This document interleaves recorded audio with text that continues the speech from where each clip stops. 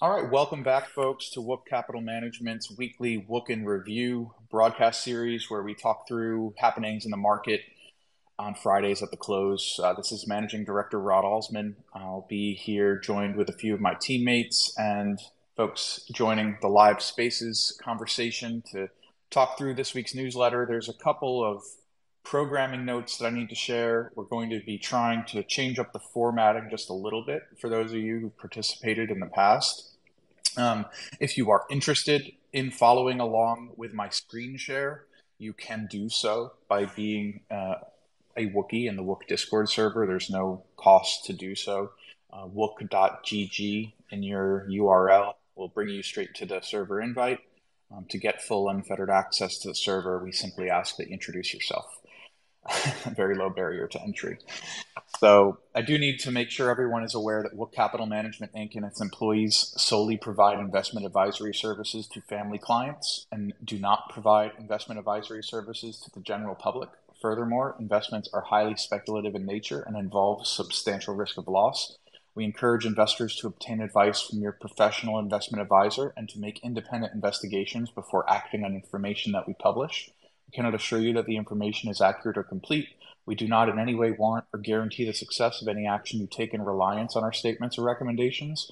Past performance is not necessarily indicative of future results, and all investment decisions of an individual remain the specific responsibility of that individual.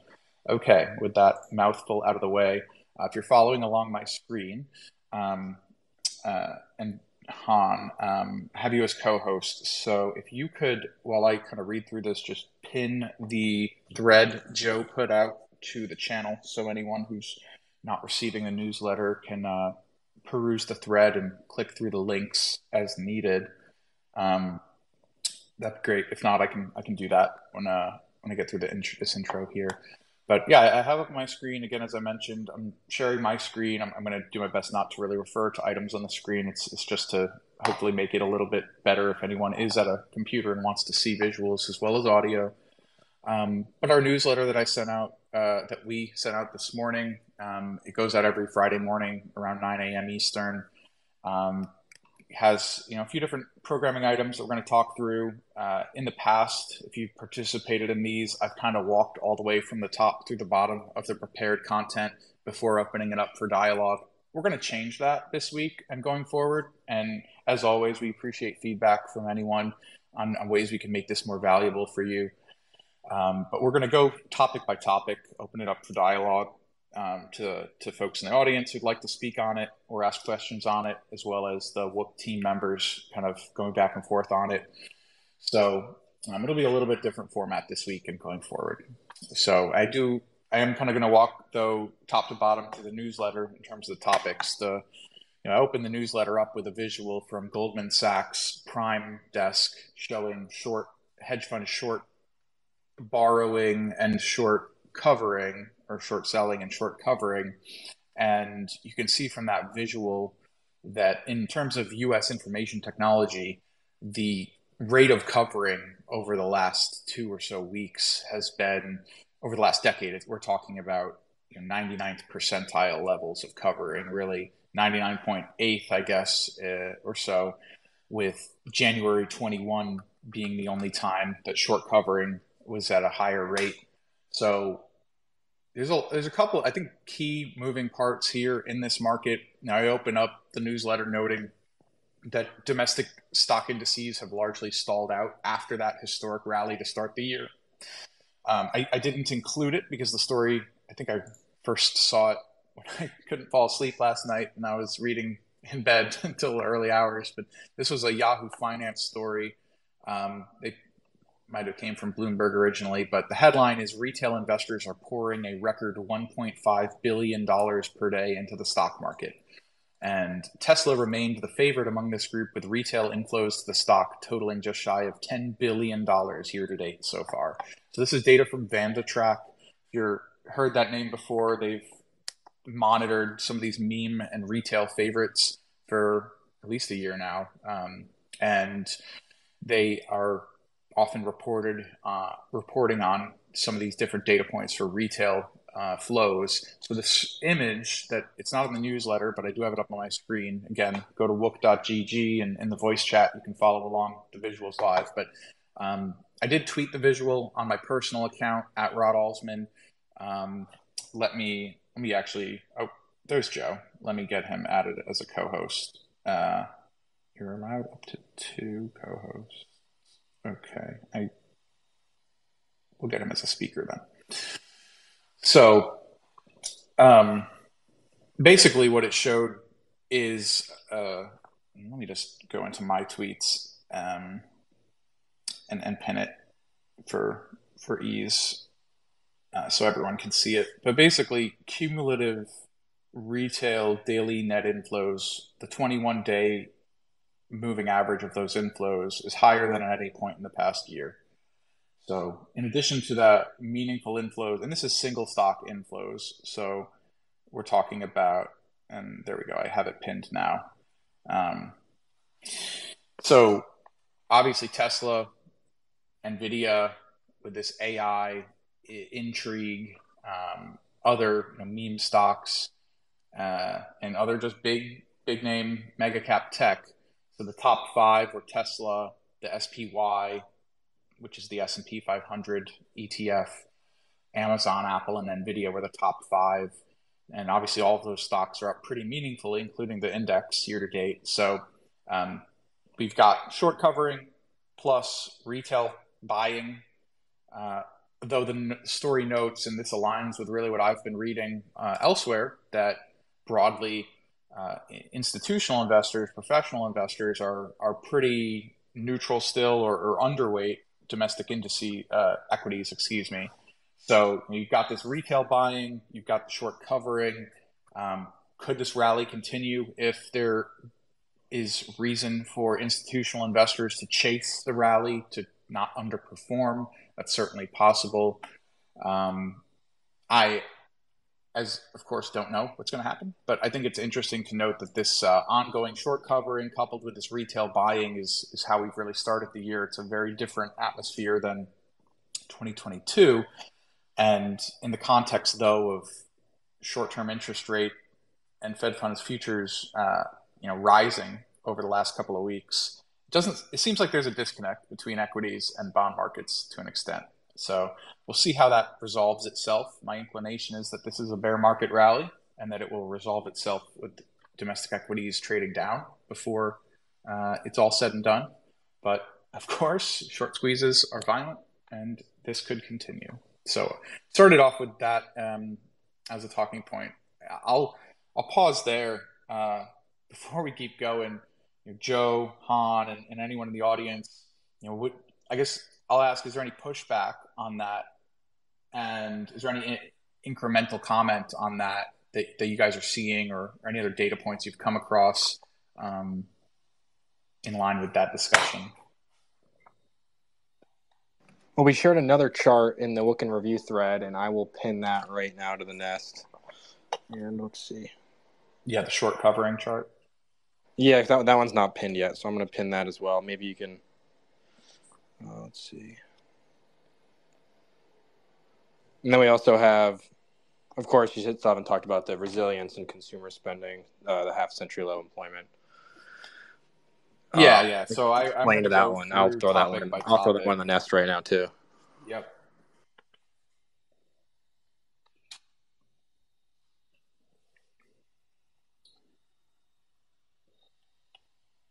Okay. Well, let's keep going then. You're right. There's more to talk about. So first off, just programming notes before we get through the balance of the topics to discuss today. We are going to continue our Wook Book Club series. Obviously, Margin of Safety was a pretty dense finance read, and we're going to lighten it up a little bit with another book that I think is hopefully valuable. It should be valuable for you, whether you're a beginner, novice, or expert investor. Morgan Housel's The Psychology of Money. It's really an easy to read book. It's a pretty short read. It's him really combining 19 little short stories, exploring the ways that people think about money, and the focus is on improving the way that you think about money. And it's a lot less you know, finance detail, the type of stuff that you might need a glossary if you're not that well read on the matter. It's 256 pages. So we're going to do that, as we'll continue to do, the last Tuesday night of every month this year. We have the full book list to come in short order, so that if you're interested in getting ahead on any of those reads, you are welcome to. That's going to come in the next week or two. But for February 28th, so 11 days from now, we'll be doing that at 8 p.m. Eastern on Spaces, talking about the psychology of money. I reread it on my flight to Vegas, ironically enough. And yeah, it's a really excellent read. I think there's a lot of great takeaways. So I hope that folks will join us when we have that conversation at the end of the month. Okay, so in addition to the topic we'll kind of circle back on, next topic is on this Biden administration opening up, or trying to get the electric car charging networks opened up to all really EVs, so that they're not as limited, right? The Tesla supercharging network, of course, has been at the forefront in terms of having broad network coverage, some of the highest charging rates, and that until now, or until 2024, when this comes into being, has been limited to Tesla vehicles in North America. So there's federal funding, as long as certain criteria are met, that Tesla, GM, Ford, ChargePoint, other network operators will be able to receive by having their networks open for all. To not get overly technical, the combined charging standard, the CCS, is kind of the primary charging standard in North America. Tesla will have to ensure that superchargers are readily usable for vehicles that are not using the Tesla charging standard, are using the CCS. So it's in line with this Biden administration goal of at least 500,000 EV chargers by 2030. So that news came out earlier in the week. It's interesting to me because for a long time, Tesla's supercharging network has been, at least I've understood it to be, viewed by the bulls as a competitive advantage. The fact that they were the only OEM that one could buy to easily access a charging network that would allow you to do road trips broadly nationwide. So opening this up, while clearly Tesla will receive some benefits directly from the federal government and indirectly in the pursuit of their mission to push sustainable transportation forward, it makes me question, is that now no longer a competitive advantage of Tesla's if the charging network is usable by any and all EV vehicles? So I put that headline in there. Joe, I know you had a road trip experience with a Model 3 in California recently. Obviously, people have heard me talk about my experience with EVs. But I guess the question, I put in the newsletter is, how will this impact your thinking about buying an EV? And I included a link to Plug-in America's survey from last year. It came out in February of 2022. So I imagine their revised survey will come out shortly. But basically, the question, around what are the primary reasons why, or enablers for EV adoption, are to have better charging at home. And so I guess I'll pause there. And I'll Joe, explain what are you thinking? My Model 3 road trip experience. So I went on a road trip from San Diego up to Lake Tahoe for a skiing trip, and my buddy had a Tesla Model 3 dual motor, so it was going to be decent in the snow. But we took that up there, and it was supposed to be typically that's about a 9.5 hour drive, and with the supercharging stops, it ended up being more like 12 hours. So it did add quite a bit of time onto the trip, and the total charging cost was about, I want to say, comparable to what a modern day Prius would cost to fill up. So not superb, not amazing, but obviously it's much cheaper to charge it when you're at home. So that's kind of what I see the Teslas as most useful. I think the road trip experience, we ended up spending just as much money as we would if we had a gasoline car, because every time we stopped, we had to stop, every hour and a half or so to charge. Every time we stopped, we ended up, you're stopping at a Panera Bread or a shopping mall. Like, those are where the charging stations are at. And when you're there, you're bored for like 30 minutes. So you might as well go spend some money. So even though, it's a weird way to think of it, but like naturally I spent just as much money as I would taking a gasoline car, because every time I stop, I have 30 minutes to kill, and I'm not just going to sit around and like go on my phone. So I might as well buy some stuff or eat some lunch or whatever. So it was interesting. I will say the experience of like pulling up and just plugging in the charger and walking away. It already knows your credit card. It already knows, how much to charge it. Like, it's very sophisticated. I would say that is like it felt futuristic. It did. It felt really good. But just the waiting got old. And I would say it'd be a great car as a daily commuter, but I would not prefer it for a road trip like that. And that's probably fine, because I don't think most people are looking to road trip in their Teslas. They're just looking to get around town. And obviously the charging network is the big pull, and that was like something. This gentleman also has an e-tron that I went up with, and the e-tron, he says you could never do a road trip like that. It's just the charging is not reliable outside of Tesla's network. No, that's good detail. So I think your point that's important to drive home is that the operational cost savings was not really there when it comes to using the superchargers relative to the cost of liquid fuel, even in California, which of course has its own high cost of liquid fueling due to the state policies.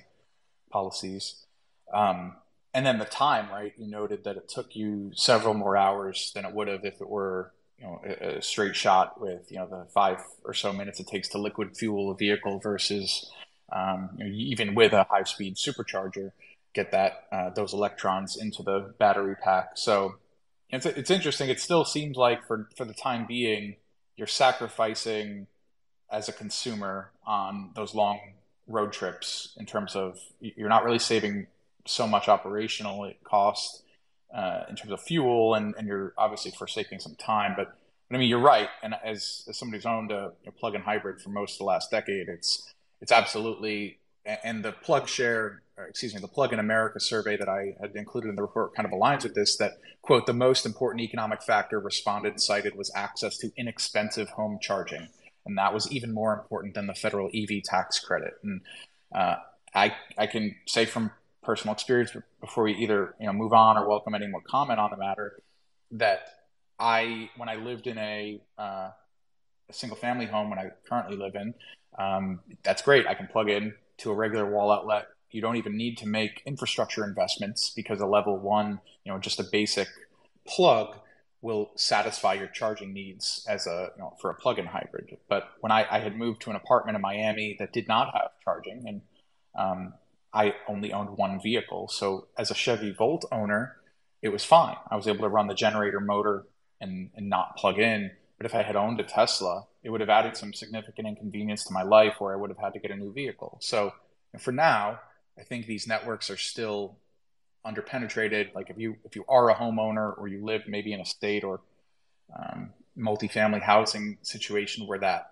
infrastructure is there, great. But the survey respondents clearly show that's the primary constraint for people to buy, is to have access to inexpensive home charging. And these over the road networks are great to have. But it doesn't seem like that's a primary contributor to buying for now. So we'll be interested to see as 24 comes along and people are able to tap into these networks. How does that affect adoption, if at all? But obviously, it aligns with the federal government's ongoing, the current administration's ongoing hopes to drive adoption of electric vehicles. Han, any thoughts? So I was thinking, if we're gonna have all these, charging stations along the road, then, what does it mean for the market? What kind of opportunities does it create? So, just an idea that I had, but I think we'll see more and more companies kind of entering this space, trying to target people who are charging and waiting. So, for example, when Joe pulled up to Panera, plug in his car and wait for 30 minutes, that could be a good opportunity for Panera to send some coupons or any kind of other businesses around to target these people and try to make more, make more opportunities to make money. And maybe that will be a trend that we see as we see these charging stations expand across the And country. I Could be a just cool thing. pinned, yeah, for sure. And I just pinned because the story came out last night after hours, in line with this discussion that BP, the oil major, is buying TA, Travel Centers of America, for 1.3 billion. So TA, if you've ever gone on a long road trip, is one of, like Pilot Flying J, one of those big interstate fueling slash refreshment locations. So the fact that BP is buying one, I think, is kind of interesting. The Reuters reporting notes, the British energy giant seeks to expand its retail network in a bet on biofuels and electric vehicle charging. TA owns a network of 281 highway sites across 44 states. So it offers services like truck maintenance, restaurants, travel stores, and parking, which are 70% of the profit margin. Remember, most of these gasoline and liquid fuel retailers' profit margin is not coming from the fuel itself. It's coming from all the accoutrement that comes along with a stop to refuel. So that I think just is interesting.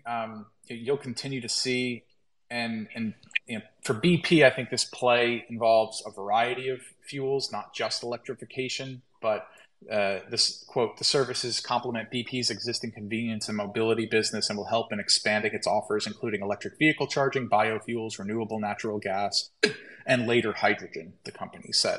So it's a little bit of a get the land, get the locations. You've already got the infrastructure built. That they don't have to start from zero. They paid a hefty premium. It was over 80.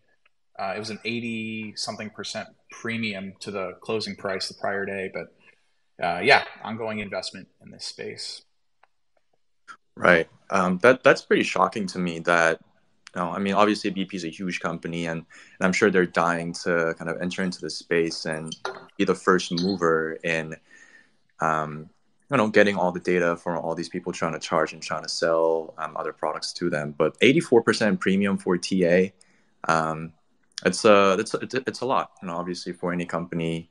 And I'm excited to see kind of these big, traditional energy players enter into the market and try to disrupt, how we charge our EVs, especially as we see all these charging networks expand. We'll see a lot of traditional energy players trying to capitalize in this, new opportunity that's going to be created.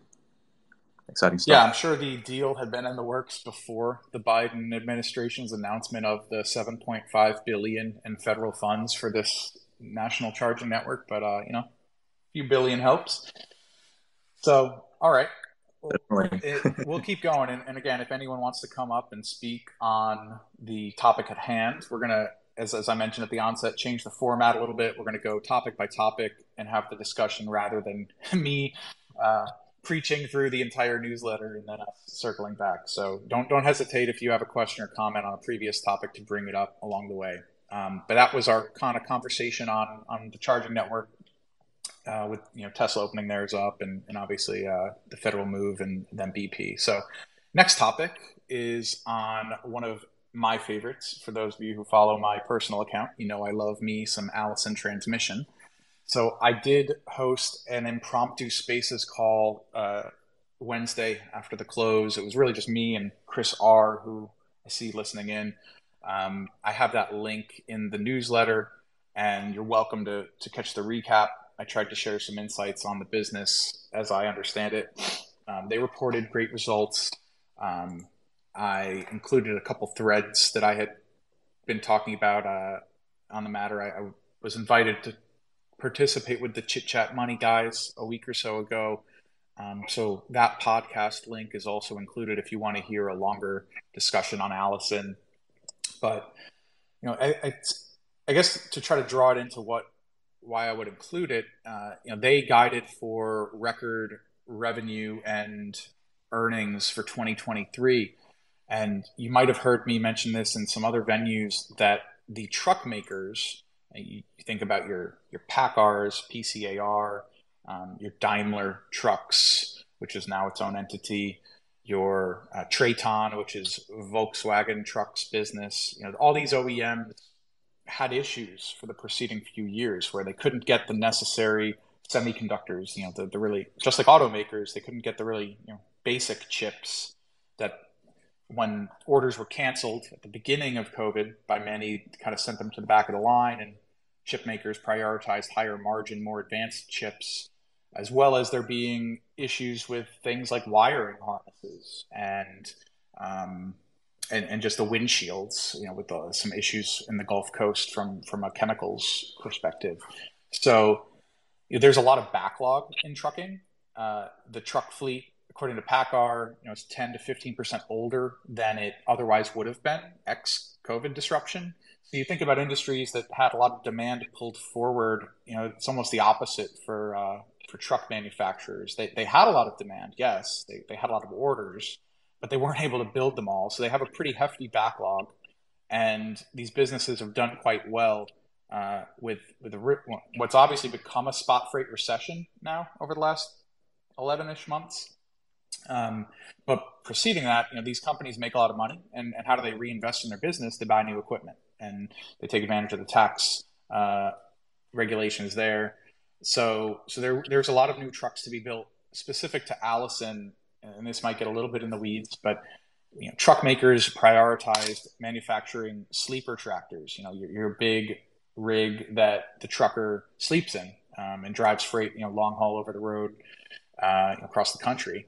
So those are higher margin for the truck OEMs. They prioritized, given the supply constraints, they prioritized manufacture of those.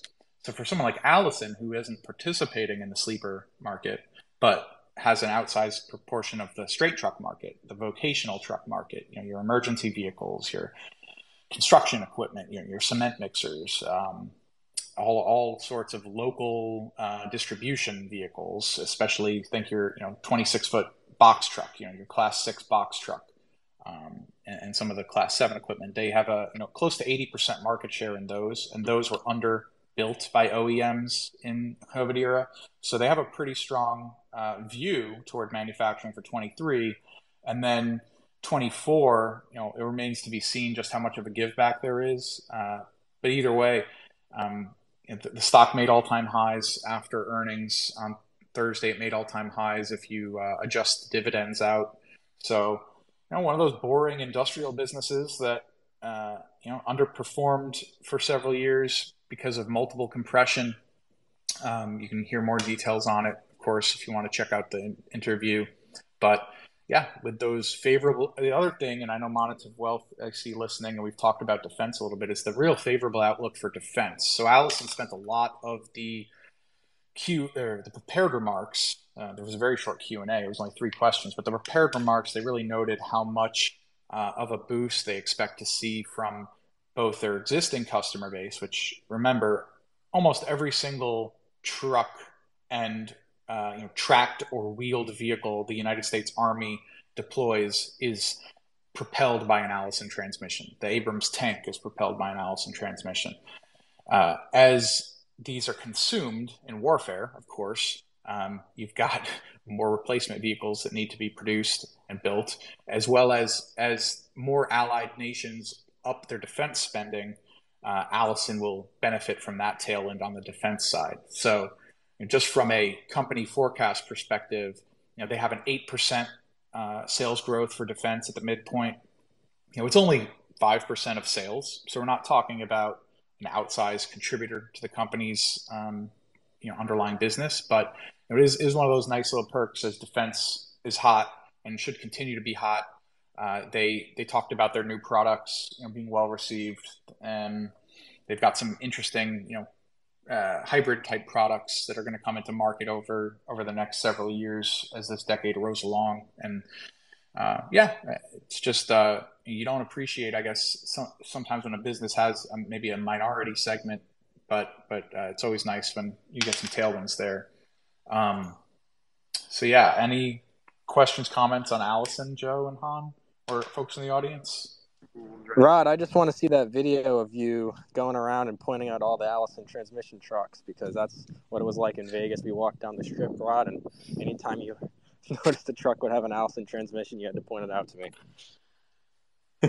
Yeah, I miss seeing Raj kind of jump out of his seat every time there's an ALSN transmission comes by. But I was really surprised because obviously I'm not an expert in the trucking field, but just the level of penetration, like level of just like application, ALSN is everywhere, which I haven't noticed before. But thanks to Rod, it's just crazy to kind of think about these players that are not visible to the eye, but such a crucial part of infrastructure. Yeah, before we move on from it, Han, in line with what you just said, they put their 10K out yesterday. So let me go to the market share and just kind of share a couple factoids. So Allison Transmission, again, this is formerly General Motors owned. They sold it to private equity in '07. It came public in 2012. So this is the medium and heavy duty automatic transmission business. And really, if you think about school bus, for example, in North America, which is their core market, 85% of the new school buses built have an ALSN transmission. 79% of class 6 through 8 trucks have an ALSN transmission. I mean, they are far and away the market share leader in some of their core markets. And the reason is that there is not really a compelling competitive product. While there are a couple other automatic transmission manufacturers, ZF, Friedrichshafen out of Germany, Voith competes with them in Europe on like the bus side, and then of course like Caterpillar, does compete with them in mining with its integrated, fully integrated approach. But like, there's not really a true other automatic transmission maker who doesn't have a variety of other businesses. So in their core markets, I see that as a very high barrier to entry, that it's unlikely you'll see a new transmission player enter the market, given the reality that many of these vehicles over time are expected to transition toward electrified or other fuel sources. But the great thing is the transmission works if it's an internal combustion diesel engine, if it's a natural gas engine, renewable natural gas, hydrogen, which Cummins has talked about hydrogen internal combustion. Now, there's of course the uncertainty around electrification adoption in the heavy duty and medium duty space, but they have some growth opportunities. The Class 8 day caps, you think like a U.S. Foods tractor that is going to go replenish your local restaurants that you love to go to. That sort of duty cycle where it's a lot of stop and go. It's in the middle of the city or it's kind of a high density. The transmission shines in that sort of an application, and it delivers a compelling value prop to the end user, and that's why they have the market share they do, because it's just a better product than the alternative, which would be a manual transmission or an automated manual transmission. So yeah, it's like one of those things that again you don't think about when you walk by a truck, but it's a integral component. It will often be like a mid-single digit portion of the final sale price. Or maybe more, depending on the application. But yeah, it's one of those little businesses that's keeps churning along, keeps generating nice profit, has an attractive, low double-digit free cash flow yield to the firm. Granted, they have some leverage, but yeah. And Monativ, I know you came up to speak. I don't know if you'd like to add any comments or on the defense side or Allison side. Yeah, I sent the Rod account a link to an article on bullishness in the truck sector over the next few years. So the semi-truck side. So I think that bodes very well for ALSN. And on the defense side, they did get picked up for the CTT, the Common Tactical Truck prototype. So that's a good sign. So that prototype is actually moving along pretty fast. So once they start building that, the next generation trucks, plus remember, we are emptying out inventory of a lot of old equipment and giving it to Ukraine. So there's going to be a lot of replacement business from defense. DoD is literally emptying their shelf. So most people don't understand. We're not giving Ukraine any money. What we are doing is we are giving them non-restricted, not current technology gear, so they can, which still, matches up. I was about to say it still matches pretty well with the old Soviet equipment. Decades ahead, still decades ahead. But the point I'm trying to make is it kicks off a replacement cycle. Yeah. This is not part of the defense budget. It's a separate line item that DoD is tracking. So that will have to be given as a separate budget from the from Congress. So all of these bode very well for equipment suppliers. So just saying that, both on the commercial and defense side, I think ALSN, and I always like the supplier play in most of these heavy industries. People don't realize, the aggregator, the assembler doesn't make That's right. most of the money through life cycle. It is the parts supplier services that make more money. That's a really good point. The person who, as similar in the automotive side, right? The car maker who just assembles everything, their margins are, other than Tesla, pretty thin. And the suppliers, a lot of the suppliers have traded at pretty depressed multiples for several years now because of the overhang of electrification. But I think that with ALSN in particular, it's it's a view that I have that penetration will be slow and over time, and they'll continue to reap really attractive margins. I mean, their EBITDA margin is in the mid-30s for somebody who's really just assembling steel and aluminum components into a transmission, which is incredible if you think about it, and it should continue. As I noted on the competition side, it's unlikely that legacy competitors are going to invest meaningfully in quote unquote legacy tech, but good stuff. Yeah, the other thing most people don't yet talk about, but it might be interesting down the road, is EU is still trying to phase out Ice.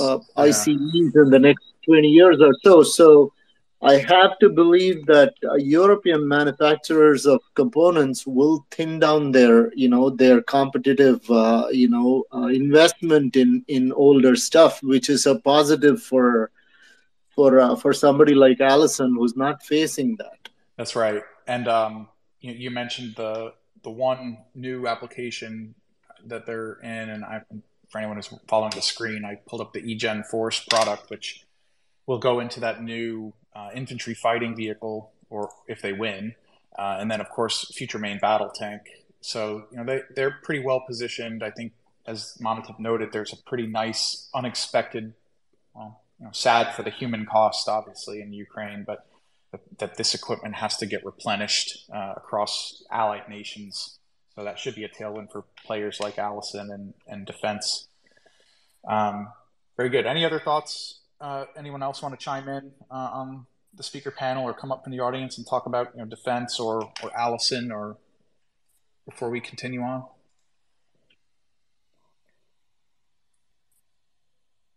Okay, seeing no hands, and we can circle back to it at the end if anyone wants to, but I'll continue on to the next topic. So next topic was pulling up some of the data. I mean, clearly the single sentence is the American consumer remains resilient. And that's happened for a couple of months now, that the consumer is clearly in a stronger position than the most bearish prognostications across 2022 would have led one to believe. We had the January retail sales come in very strong. I have that on the screen, and I have it in the newsletter, showing meaningful 3% month over month move on this retail sales side. Really, everything was positive. Even gas stations were flat, and a couple other sectors were flat, or components were flat, but really strong performance in motor vehicle sales. And that, it kind of beggars the question, if used vehicle and new vehicle prices are resurging again, that disinflation that has been happening on the goods side in different components of that goods, how long can that go on for, if now you're seeing prices rise again for new and existing equipment or vehicles, excuse me. Strong demand for food, service, and drinking places. So it was a good graphic. I don't have it handy. That showed, it was from John Authors in his Points of Return newsletter. That showed delta. One line was eating out, and the other line was eating at home, and you can really see a widening of that as people, look, I get it. We all are, I think, still tapping into that desire to travel and go and see the world and do these things that we weren't able to do for a period of time, in 2020 and 21. So I question how durable and how long that can go on for in the context of other data points coming in from the Federal Reserve, for example, showing that consumer credit card balances made a new all-time high, just shy of $1 trillion from Fed data that came out on Thursday. So everyone, I think, has probably heard this repeatedly, that there's all this excess consumer savings that they're still working through and eventually will get fully worked through. This spending is being funded in part by increased borrowing in addition to the excess savings. So at some point later this year, those excess savings will be fully consumed, and that's where the question mark, I think, becomes how strong will the consumer remain, maybe when those have gotten consumed in full. So I pulled the data, just a couple data points from the New York Fed. Mortgage debt rose by about $250 billion quarter over quarter. At an annual rate, it rose by about $1 trillion. Now that's in the context of a roughly $12 trillion in outstanding mortgage debt. So a high single-digit rate of change from an annual basis. That's pretty significant debt leveraging up. On the student loan debt side, and that's another consideration, right? We've got this ongoing, these continued delays. Now we have the litigation going on with the Biden administration's hopes of waiving some of the debt. So that, as I understand it, will be resolved at some point this year by, I think it's 60 days after the June 30th. I don't know. Who knows the exact date? At some point, likely in the third quarter, possibly fourth quarter, those debt repayments will begin again. The deferrals that have been on since COVID began will cease. So you have a lot of, it comes out to about $60 billion in annual spend. So it's not immaterial. It's not a massive swathe of the economy, but $60 billion that presumably a large chunk of that has been getting consumed as opposed to saved to be paid down on student loans. So that's something to look out for on the debt side. And then the credit card debt, right? It's just shy of $1 trillion now. It rose $60 billion over the fourth quarter. So that's a pretty steep rate of change. And as folks will point out, delinquency rates remain below historical levels. They are still muted. And the point I made in the newsletter is really that, oh, Joseph, that's perfect. I appreciate you pinning that. That's exactly what I was referring to. Yeah, I saw Catcher put that out this morning. Well, to rephrase it, Catcher retweeted it this morning, and you have my bullet points you're talking about right now. Go ahead. Yep. So yeah, it's that image that Joseph put out is exactly what I was referring to. If you look at the pinned tweets, that the consumer savings rate remains near all-time low levels, and as the consumer continues to eat through the excess savings accumulated, right, eventually we get to a point, and I think the concern is, again, the rate of change. So that excess savings is rapidly being depleted. These consumer borrowings are rapidly rising. Delinquencies are rising. The delinquencies are at low levels, but I think the concern that folks have is these rates of change and what happens next, right? We're still seeing the economy fully digest this rapid monetary policy tightening. And look, who knows what's going to happen, but I think these are just some of the things to be aware of, talk about. Just let me see if I had any other comments before I kind of open it up to the panel. Yeah, I mean, the last sentence I think really is it. For as long as the labor market remains exceptionally strong, debt repayment shouldn't become a problem. The question is, right, we have the Fed who, even in their summary of economic projections, which will of course be updated by this next meeting in March, in December, they'd said that they expect in their base case 800,000 more Americans unemployed by the end of the year. Clearly, the data point from showing how strong this labor market appears to be, this continued mismatch of job openings versus folks seeking work, all of that kind of overhanging the strong underlying labor, wage, right? Wages rising disproportionate with stable prices. And that's the reason why the Fed is trying to slow the economy down on the demand side. So if you see the labor market, and we see these headlines, right? And we've talked about this, I think, in other venues that technology layoffs. Well, sure, there have been layoffs, but from very elevated employment levels that are still above pre-COVID levels. And the labor market for blue-collar work, construction, accommodation, that remains very strong. So as the year progresses, these are things to keep monitoring and see if the consumer can keep churning along, because it is the primary driver of the American economy. So, Monativ, please chime in. So just a couple of points. I'm neither bullish nor bearish. I'm more realistic about where the market's going and what to play based on where we are headed. But on the consumer side, I've been following banks for a long time now, and the one thing to remember is we're just trending back to a longer term trend, right? We're just falling back out of 2 years of extremely low write-offs, extremely low, extremely high savings, things like that. So we're just falling back into a longer term trend. I think while that is not a good trend, right? It's not a sustainable trend. It is still what was there before the pandemic. It's not anything, that's so scary bad as headlines, make them seem. But it is not a good sign, right, that we are becoming more and more indebted, certainly. But also, in general terms, the appetite for indebtedness increases with the strength of employment, right? If you trend back, if you look at periods where where economy has fallen off, taking on new debt first increases and then starts decreasing very fast. So you got to take all these things in context. I think it could become a problem, but we're not there. That's all I'm saying. I'm not saying it's not a problem. I'm just saying, I think that's a good take, right? The rate of change is undesirable. It's still returning toward normal historical levels, but will it continue and push through that, right? And we'll have to monitor. Jiro, please go ahead. Yeah, cool. I actually just wanted to say that the consumer is definitely weakening, right?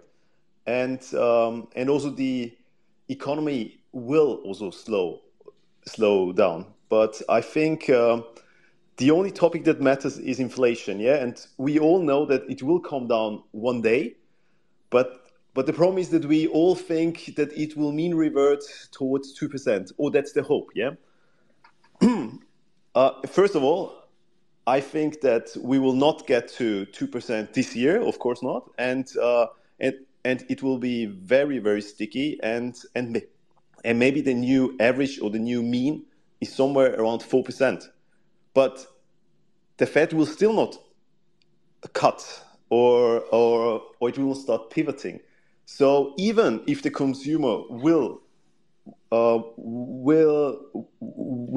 weaken further, or if unemployment increases now, I think last print was 3.4%.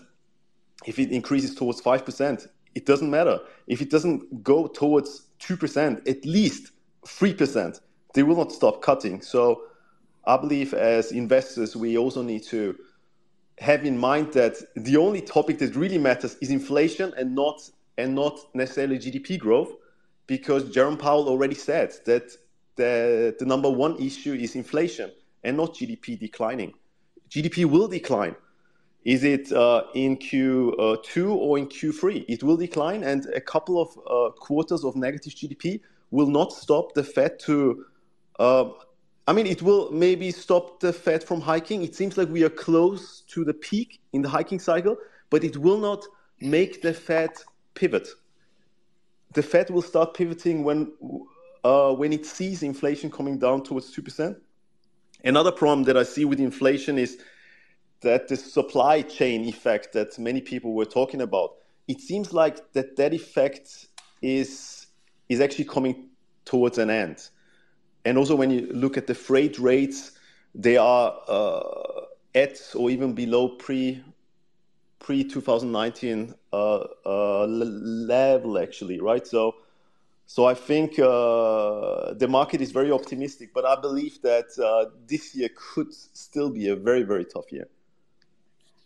So before Joseph, who has his hand up, goes, I think you're right that for a long time now, inflation has been the overwhelming priority of the Fed, and I'm sure most people listening have heard the Fed have heard Powell slice it into three primary categories, and the goods disinflation that he talked about, the market really got really horny about.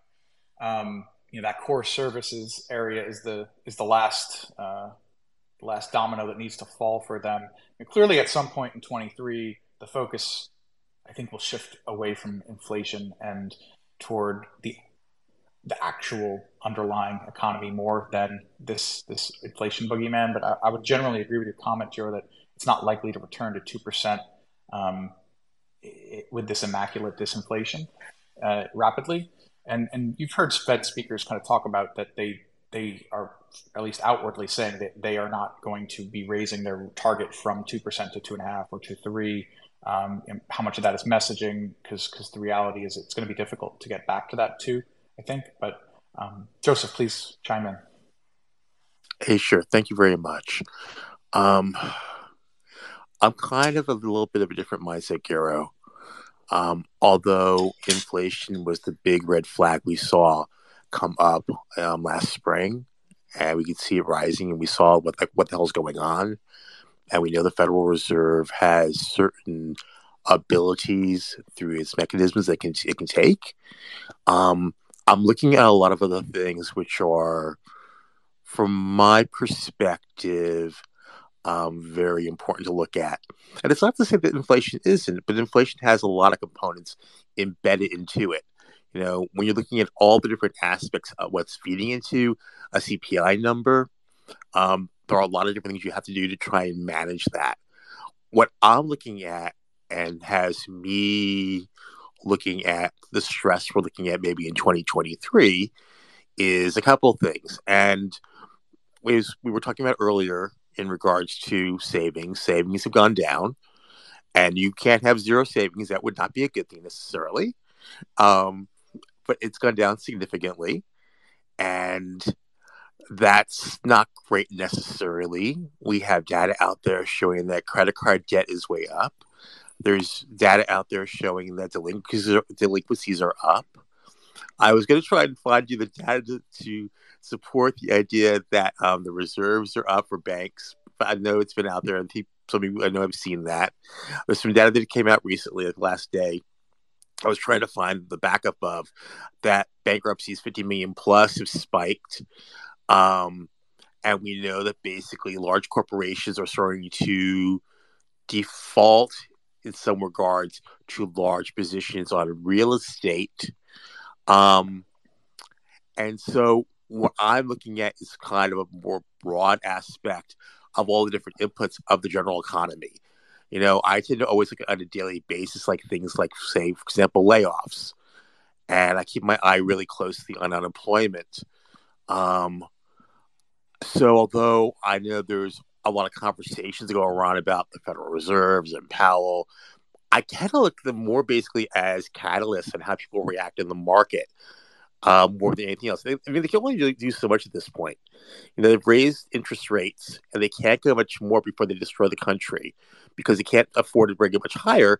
Otherwise, you can't afford to pay the interest on the debt, and that's just a horrible thing we're looking at right now. So they're kind of stuck. And although they can basically, do the T-bills and have those go into the market, they can't really kind of clear the books of basically MBAs, of basically mortgages, because there's not really a strong market right now for mortgages. So when I look what's going on, I'm looking at basically the different inputs, and I still see the potential strong aspect of a recession at this point as a possibility. Thanks, Wook. Yeah, thanks for sharing that, Joseph. Yeah, I think it gets back to, A, we don't know what's going to happen, but B, trying to suss out what is priced in. And with how domestic equities have moved over the last couple months, and I've seen this take from a lot of smarter people than myself, but the perspective being that soft landing is clearly vastly priced into equity prices. And now there's, I included in the newsletter the idea of no landing, that things do not slow down. And that obviously pushes the issue out of what has to happen to slow things down enough. If the disinflation that's being seen in goods reverts back, I noted car prices, right, are starting to rise again. Well, if that continues, then your goods disinflation across various categories eventually tapers off, it laps itself, and perhaps it begins to rise again. So, it definitely is still up in the air. I think a lot of people have been calling for bad things for a long time and have been wrong. Eventually, bad things may in fact happen, but definitely need to stay nimble and I think accept willingness to adjust your viewpoint as new data come in. I want to get to the last topic too, because we can certainly keep talking about the state of the consumer. But unless anyone had any additional comments on the consumer that they're seeing that maybe we haven't touched on, I'd love to hear it before we move on to a little bit of a governance peculiarity discussion.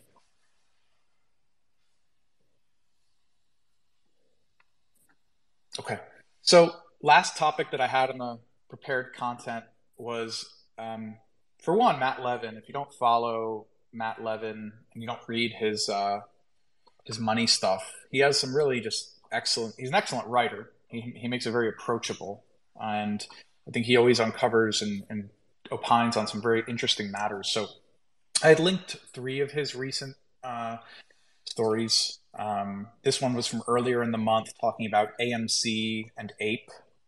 There was one from earlier this week around Purple, the mattress company, and then one from yesterday around another company named Sologenics. So before I go into any of the examples, the broader theme is, as retail shareholders have become the predominant owners of several companies, whether they're a meme like AMC or just some small cap biotech like this Sologenics, or like DWAC, right, where DWAC had issues getting shareholder approval to vote. It all kind of boils down to the fact that generally retail shareholders don't exercise their rights as voters when it comes to proxies and the like. So the AMC one is interesting. I'll try to summarize it. AMC issued these preferred, I think they called them preferred equity units. Yeah, APE is the token.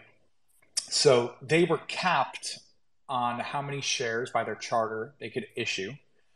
And they needed to get a majority approval from all shares to allow them to amend the corporate charter.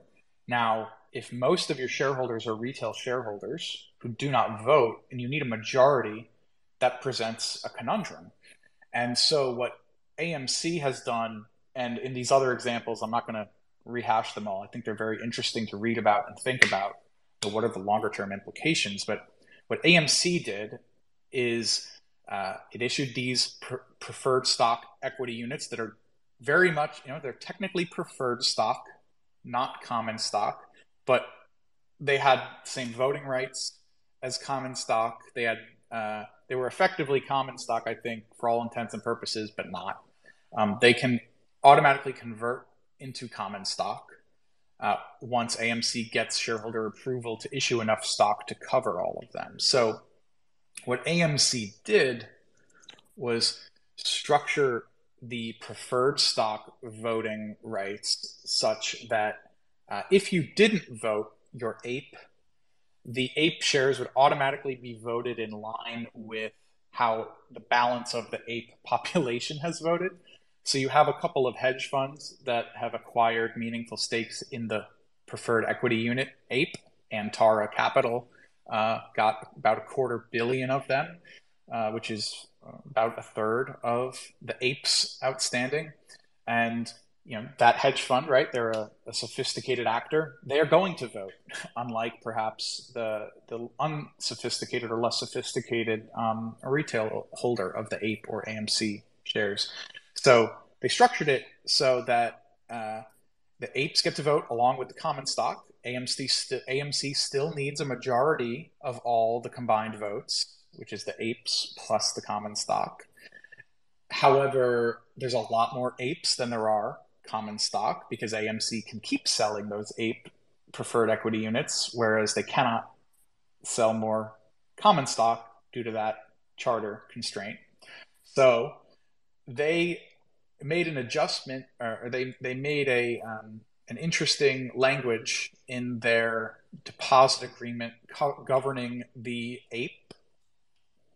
Quote, in the absence of specific instructions from holders of receipts, the depository will vote the preferred stock represented by the AMC preferred equity units, evidenced by the receipts of such holders, proportionately with votes cast pursuant to instructions received from the other holders. So in less jargony speak, if Antara and the other ape holders vote yes, and people don't vote at all, whatever the proportion of the actual votes are is what the non-votes of the preferred equity units will become.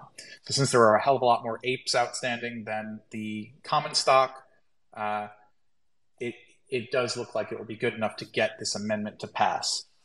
There's been some discussion about the potential arbitrage opportunity. I'm not going to go into those details. I think it's interesting between APE and AMC, but that's just, again, an interesting outcome by these silly constraints that your charter prevents you from selling more common stock, even though seemingly that's the best path forward to keep equity afloat with AMC's heavy debt burden. So the purple situation, I'll try to be a little more succinct with, was also really interesting. You have this idea, or this thing where sometimes, based on how a company's charter is structured, there can be cumulative voting when you are involved in a proxy fight. So if there's cumulative voting, for example, there's 7 board seats, therefore you get 7 votes per share. Instead of having to vote 1 apiece for the 7 board seats, you can vote all 7 for 1 candidate. So with cumulative voting, right, then that would help a minority shareholder because they'd have a better chance of all in on their one particular one particular nominee or another. So cumulative voting would be good for activists. In Purple's case, you have a large minority shareholder, Coliseum, who owns about 45% of the stock. They had made a take-private offer to take the company private in the fourth quarter. It did not succeed. A special committee of Purple's board of directors declined the offer. Now remember, you have Coliseum owns 45% of the company. Just because they're almost a majority owner, though, you have a fiduciary responsibility on behalf of the board of directors to seek to maximize the shareholder value. So they declined the offer. And then on Monday of this week, this 45% owner nominated 5 candidates to Purple's 7-member board of directors, one of whom is already on the board. So, right, math being math, they own 45% of the shares outstanding. They should be able to force through their 5 nominees, which once they have a majority of the board, they effectively control the board. They can effectively allow the board to vote yes, potentially, if they were to pursue another take-private offer. They note in their press release that they're no longer pursuing their September 22 proposal to acquire the remaining shares. Okay, maybe there'll be a February 23 proposal, whatever. But I think that what was interesting is that management, which you had one of the Coliseum members on the board already, management basically rebuffed them. Management then went ahead and issued blank check preferred stock, which is permissible under the corporate charter. Purple was a D-SPAC. So they're issuing these proportional representation preferred linked stock, Purples, PRPLS, so that each 100 shares of common stock, you get 1/100th of a Purples, but that they carry 10,000 votes each. And because they have that cumulative voting, it effectively allows them to defend against this attempt by the plurality owner Coliseum. So another kind of peculiar corporate defense. I'm sure people are familiar with the DWAC, the Digital World Acquisition Corp, which was the Trump social media merger vehicle, where they needed a majority of shareholders to vote yes to extend the time on its deal to simply allow the entity to have more time based on the rules governing SPACs. But again, they ran out of time, right? They couldn't get shareholders to vote yes. So like these are all very peculiar challenges that are coming about by these circumstances where there's retail shareholder ownership in large numbers that typically don't vote. So the last one, before I kind of open it up to hear what people are think about some of these, and if there's any they'd add, is Sologenics, a microcap biotech listed on NASDAQ, who'd been trading below $1 for a long time, which means NASDAQ then threatens it with delisting.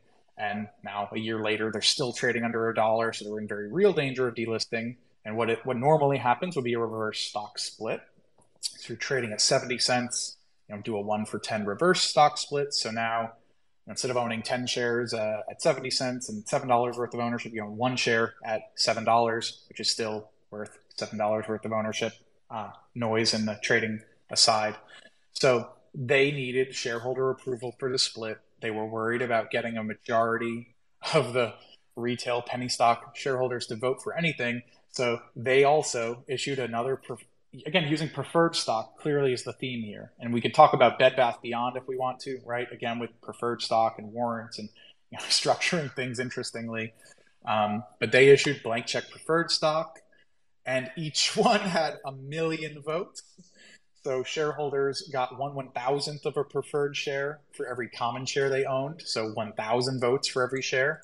The stock was literally issued briefly, though. If you didn't do anything with it, quote, all shares of Series D preferred stock that are not present in person or by proxy at the meeting of shareholders held to vote on the reverse stock split as of immediately prior to the opening of the polls will automatically be redeemed by the company.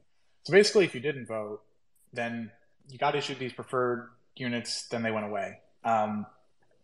And since that preferred stock was 99.9% of the voting power of the company, and only the preferred shares that actually voted counted, then the vote passed.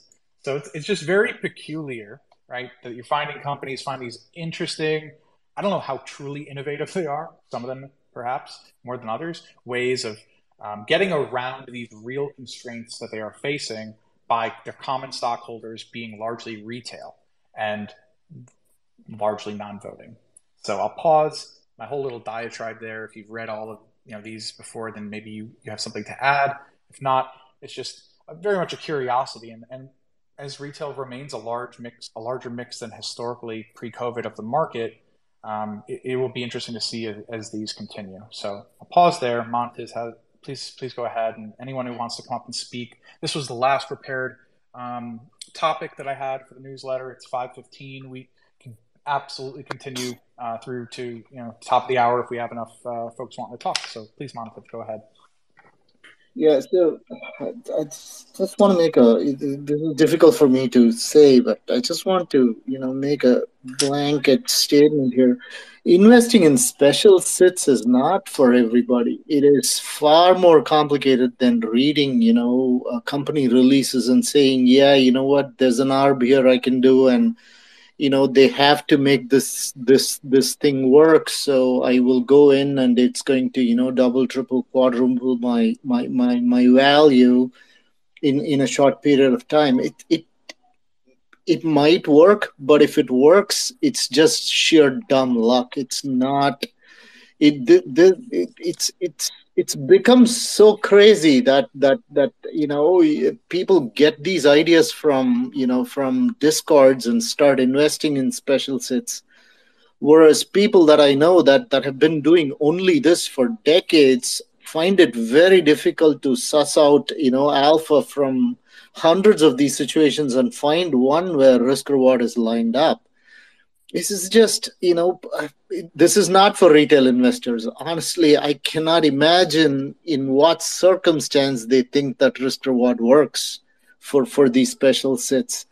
it's just it's a whole world unto itself where, you know, more legal combing through of every potential, you know, document that's been filed is necessary to not only just understand what's going on, but to start looking deeper into why would they put something like that, why would they have such a, you know, such a proviso in their filings, in their statements. I have to say, it's beyond me to think why people rush after these, whether it's AMC or Purple or any of these. It's just beyond me. Yeah, I mean, so just to be clear, what Mont is talking about, special situations investing, a little unrelated to kind of what I was getting at is more about these governance peculiarities, but he's 100% right that is a very real approach to investing. Workouts, as Buffett might have said back in his day, you know, that's a thing that they've done. They'll continue to do. Activision, Microsoft, right? It's an ongoing deal. There's a discount, and you have these smart actors who try to suss out, is there alpha to be had because the market is pricing in X% chance of the deal going through, and really it should be at Y% chance. Think back, right? Of course, the most memorable one in recent memory is the Twitter deal. Elon Musk agreed to buy the company for $54.20. He hemmed and hawed about it. He took it to Chancery Court. The Chancery Court correctly said, Mr. Musk, you need to consummate this deal. He did at the agreed upon price. But along the way, of course, that stock traded down into the 30s. Many people made meaningful sums of money buying the Twitter common stock at 30 whatever or 40 whatever, under their view, based on their research and whatnot, that specific performance would be a decision that the court likely would make to force Mr. Musk to consummate the deal. And there were talking heads saying, well, he's Elon Musk, maybe he'll get away with it, and you know he didn't. But and some at 55. What's that? And some of us at 55. Well, yeah, write the 55 calls to fund some call spreads. Yeah. I mean, look, obviously you can get very creative, you know, with special situations, but those are what I think Monat is referring to, right? Where you have a merger arbitrage opportunity, or there's something going on. Just to be clear, I'm more so talking about these peculiar governance situations where maybe there's a little overlap between the two sometimes. I know, Rod. Yeah. So just for the audience. Don't get me wrong. I was not Totally. you know, jumping on you for bringing these. I'm just saying that Totally. people try to relate these things to the wrong opportunity and think that there's something special out there that the rest of the market has not seen. And I think Bed Bath Beyond is a prime example of that right now, unfortunately, because you see in their subreddit and in different discords, as you noted, and I'm in some of those, and I observe these conversations where people have made up these stories in their mind about why this is, you know, going to be squoze. There's going to be a short squeeze for Bed Bath Beyond. Well, really what happened is a player came in and effectively took on the role of the market maker who will continue to sell equity. You know, Hudson Bay, it's reported, right, came to this agreement with the company. But unfortunately, you have a lot of people that are not sophisticated market participants who are willing to read things written by other non-sophisticated market participants and trust it and invest their hard-earned capital in these things. And you know, I understand that there's a lot of skepticism around the professionals, but a lot of the times these people know what they're doing. The professionals do, in fact, know what they're doing. And it's more uncommon to see things like Hertz, where a company files bankruptcy, and then you see a return for equity. I think that is like left a bad blot on people's memories, that and some of the meme mania, where people think that's normal. That's very uncommon. And people should just, like you said, not be touching these things, other than maybe a few dollars of gambling money that they expect to go to zero. Chris came up as a speaker. I'm sure he has some thoughts he'd like to share. I know he was a moderator of our BBBY at one point. He's a pretty rational guy, sharp dude. And I know you've probably seen some of the devolution of quality in some of these discussions. People just, I don't know, man, what is it that attracts people to these things? Hey, what kind of a question then? Anyone in the channel could answer this, because I've looked at the BNBY numbers and the financials. How the heck do they get out of their debt? and their liabilities without going into bankruptcy? Because I don't freaking see it. Even with $1 billion of cash, how much cash they get, I don't care. I don't see how they get out of this pickle without going into bankruptcy and do restructuring. Can anyone answer that to me? Because I can't see it. Chris, would you like to? Hey, can you hear me? Yep. Yeah, I'm driving right now, but I was listening to the call. But yeah, I think that's a very valid point. I think with regard to the comment on special situations, I think in the case of these, corporate action sorts of things, situations, corporate governance, a lot of people, especially, relatively uneducated investors and retail investors, unfortunately, they see special situations when there really aren't, or maybe the special situation is like a different one from the thing that they think it is. If you go on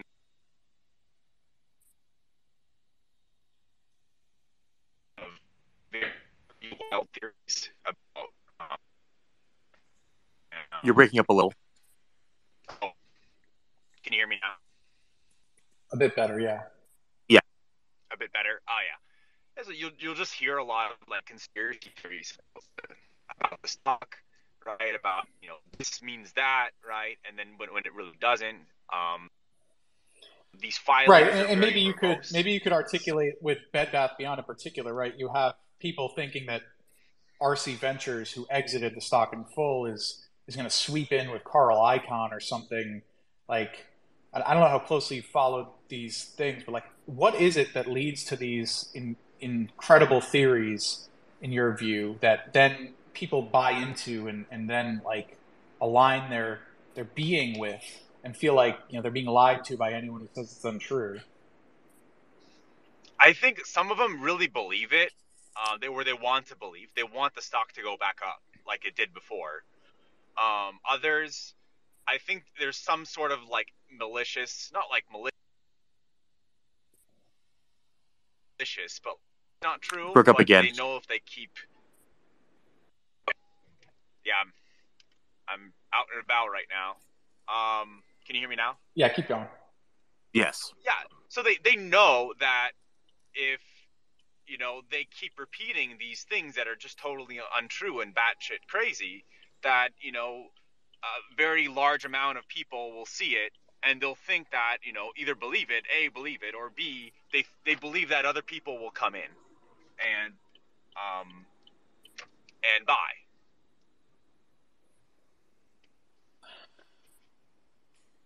I think you're right. I think the point you made, though, about there being a meaningful price move, if we want to call it a short squeeze for simplicity's sake, these tickers experience a short squeeze or gamma squeeze or meaningful price move at some point. And a lot of these folks hone in on that, and they say because it happened once, it must happen again. That's true for GameStop, AMC, Bed Bath. And I think it gets back to often folks who have a limited experience in markets. Maybe they just joined after COVID, but thinking that is normal, that must thus repeat. And unfortunately, that's just not the case. I don't know. Is that, do you think that's part of it, Chris? I think that's part of it. I mean, the thing with a lot of these low cap stocks, you have all these pump and dumps, BBIG, right? You have these, very micro cap, small cap stocks that get pump and dumped. And this thing is actually really common in the market, where you see a stock go up maybe 50% in a day or 100% in a day. And, but there's no really rhyme or reason to it. They just happens on some random day. And these people are basically trying to, divine, right, a rhyme or a reason to why it happens on certain dates, or with this special company that they're kind of dedicated their investment career to. It's kind of crazy. Yeah, I see a lot of discussion around failures to deliver and these views that there are massive hidden short interests in these securities. I don't know. You've been in. You are in Reddit far more than I am, and you obviously moderated that Reddit. You mentioned, you think there are some nefarious actors that maybe lead people down these rabbit holes incorrectly. I don't know. Is there anything you'd add? That's just my hunch. I don't know how. I don't really have any like hard direct evidence of it, but it seems like with a lot of these companies that basically you have, this idea that if enough people buy, right, that it'll go up, and the goal is basically for these people is to just get as many people in. Yeah. No, guys, I got a question. Where do you guys see oil going to by the end of the year?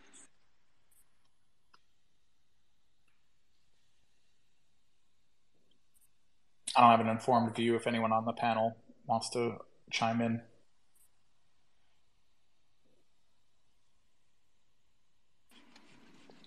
Yeah, maybe me. I mean, I'm not an oil expert at all. Yeah, but with the Chinese reopening and with demand side improving in China, that could be a catalyst in order to that oil price goes up. But I'm sure that there are also many other factors that are against a rise in oil prices, right? But that's just one reason why it I could just go wanted up. to make a point. I don't think anybody knows where the market is going from here. I mean, you had a hot CPI, you had a hot PPI. You know the Fed is going to raise rates higher and for longer. And the market, in my opinion, is not factoring this in yet. I mean, the bond market is acting completely different than the equity market. So I see a record number of retail investors piling into the market. But, the movement, I mean, yeah, you go by the momentum of the market, but I just think the direction is wrong given what the Fed, is going to do in terms of inflation. It seems like it's more stickier than what I think people realize it is. Yeah, but when you look at history, usually the stock market bottoms before the last hike. Yeah, so usually what happens is that at the I think it's called the penultimate rate hike. Yeah, that the stock market already can smell that there will be a pivot or that there will be a stop in hiking. But and that's why the stock market actually is 3 to 6 months ahead. But I just when it comes. no, but I hear you. I hear the market's forward thinking, and I totally agree with that. But what I don't agree with is the Fed is going to have to raise either 0.25 three more times, or they're going to raise 0.5 at their next meeting. And I think the market is only really factoring in 2.25 rate hikes. So I think there's more that the Fed's going to do than what the market is showing. I would step back from the over focus on the whether it's 3/4 point hikes or 2 or whatever. I'll step back and say whether the terminal rate is 5, 5.25, 5.5, whatever it is. None of us know. How impactful is that on your thinking, around your investment thesis, and is that 1/4 point delta going to really make a big difference over a multi-year duration if it's an investment thesis? Obviously, if we're talking about trying to do a short-term trade, and you noted like what's the year-end oil price going to be, that could be different. But I would think we're going to get to a point as we get through the middle of this year where this hyper focus on Federal Reserve policy hopefully shifts away, and we're no longer so obsessed with every word out of Jerome Powell's mouth. Because the reality is whether it's 5.25 or 5.5 and it's held there, that of course is the real question mark, is how long will it be held there for? The market's over the past couple of weeks begun to really reprice, I think, that the Fed is serious about what they're saying about keeping it there for longer than the market had thought there would be cuts by the end of the year. Just go back into early January, and that's shifting away. So at the end of the day, how much of an impact should Fed policy have on a bottoms-up analysis of an individual security over a multi-year investment duration? Fairly minimal, right? So like when I think about the tailwinds for semi-trucks and for defense spending and for we talked about ALSN earlier, whether the Fed's at 5 or 5.25 or 5.5 by June, it's relatively immaterial in the long run. But I would totally agree that if you're trying to speculate, then sure, you need to pick correctly. But that's where if you give yourself time, I think, and it's more of an investment duration, you don't have to worry as much about that stuff. And I know it's more fun to talk about, right? But just my own perspective. Yeah, Rod, 100% agree with you. I think we've looked at external factors one after another for 2+ years now as moving the market, as just the only things moving the market rather than normal fundamentals, earnings, and things like that. And I think there is going to come a time in the next few quarters here, maybe 2-3 quarters, that will revert back to analyzing the fundamentals and technicals alone as the market movers, which is where we need to go back to. I would opine, though, Matt, to your question around where is oil going to be, it's still a fact that on a free cash flow to enterprise value basis, these energy companies are attractively valued relative to other sectors. Now, again, of course, it gets back to what is one's view on where oil goes from here. I heard, again, I'll inject ALSN. I listened to their earnings call. They noted that in North America, they're not seeing the off-highway business, which for them is hydraulic fracturing, providing transmissions for oil field services for the rigs. They're not seeing incremental supply coming into the market. They're just seeing a sustainment of the existing rig capacity. So, to your point, if China demand does rise meaningfully, and you have supply relatively constrained, at least domestic supply, then all else equal, that would inform me that price likely moves up. But I think it's important to remember these oil companies are pretty profitable if you have WTI prices, in the 70s, in the 80s. What did it close at today? Like 78, high 70s, somewhere like that. So prices don't even need to move, and I think that energy remains very attractive.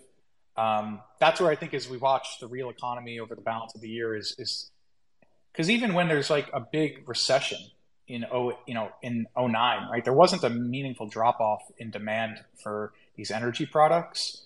So unless we get some true shock like a COVID 2.0, I struggle to see why energy is going to take it on the chin in the short term. But again, that's just a speculation from me. Yeah, I think at the bottom of the economy, the demand destruction was like 1.5-2% or something like that. So it was minor. I think you're exactly right. Unless we have another COVID-like situation, I don't think the demand for energy is going to come down meaningfully enough to damage the prospects of the industry. And when you think about these companies too, they've been beaten by the market for most of the last, since 2014, 15, right? They've been told by investors, we do not want you growing and investing all of this CapEx spend in uncertainty. We want you to be dutiful allocators of capital to shareholder return in the form of dividends, buybacks. So, in line with what I was saying about it doesn't seem like rigs are going to be expanding on net in the North American market. I think these companies are beholden to their shareholders. They're going to be more capital disciplined than they've been in preceding cycles. So supply shouldn't see a big uptick, at least domestic supply. And I'm not an expert in the market, so please don't take this as gospel. But knowing that demand is unlikely to see a meaningful drop off, especially with the China reopening, knowing that supply is unlikely to meaningfully expand, it would tell me that price is unlikely to drop meaningfully, barring some big exogenous shock. But Jiro, your hand's up. Please go ahead. Yeah, I just wanted to add something on what Monetiv said. So, because the 0% interest rate environment is over, right? So and that was the reason why ETFs performed so well, or one of the reasons. So I agree with him that stock picking will be very important going forward. Because if interest rates are zero, of course, then everything goes up. But if it's 2-3%, like in a normal year, let's say going forward, then it's a completely different story. That was it, I believe. No, another thing. Sorry. also on the bond market. Yeah. So what I find interesting is that the equity market actually behaves much more rational at the moment because we had already major drops in the equity market. What I'm very worried about is actually the bond market, because when you look at credit spreads, right, that it doesn't make any sense to me that a triple B rated company is only paying 0.5% more than a government or something like this. I think investment grade. Sorry, I think investment grade. The spreads are around 100 basis points, so only 1% more than a government. That doesn't make any sense to me. So that credit spreads are still so tight shows me that there is much more downside actually in the bond market ahead.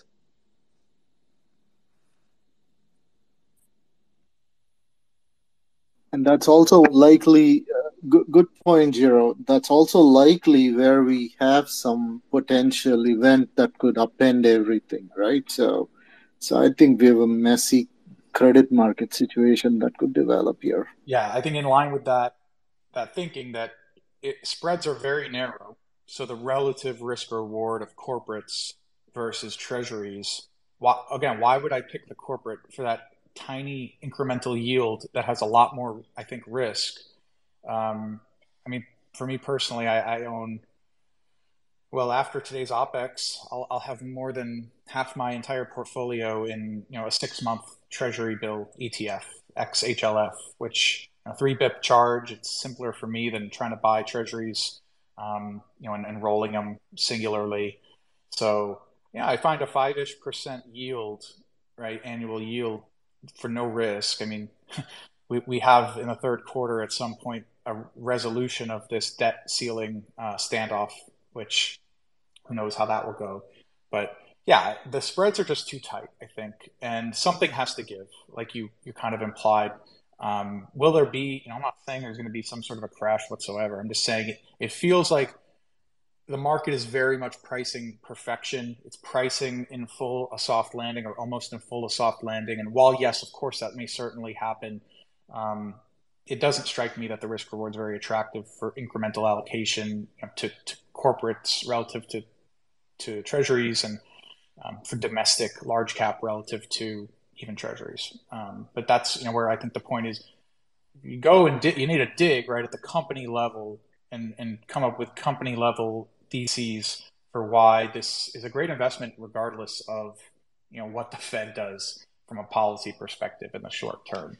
And again, an investment duration is multiple years. It really should be at least 1 for tax purposes, but I think it should be longer than that. And when you think in that sort of duration, I think all the short-term economic noise becomes a little less relevant.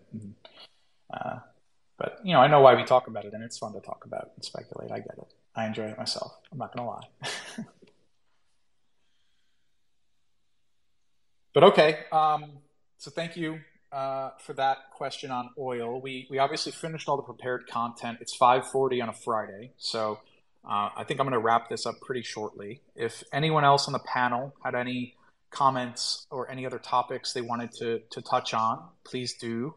If anyone's in the audience who'd like to come up and ask a question or a comment, please do. Otherwise, we will wrap up in short order here. Hey, thanks for letting me come up, Rod. You guys have a wonderful weekend. Thanks, Monative. Appreciate you joining. Always appreciate hearing your takes, sir.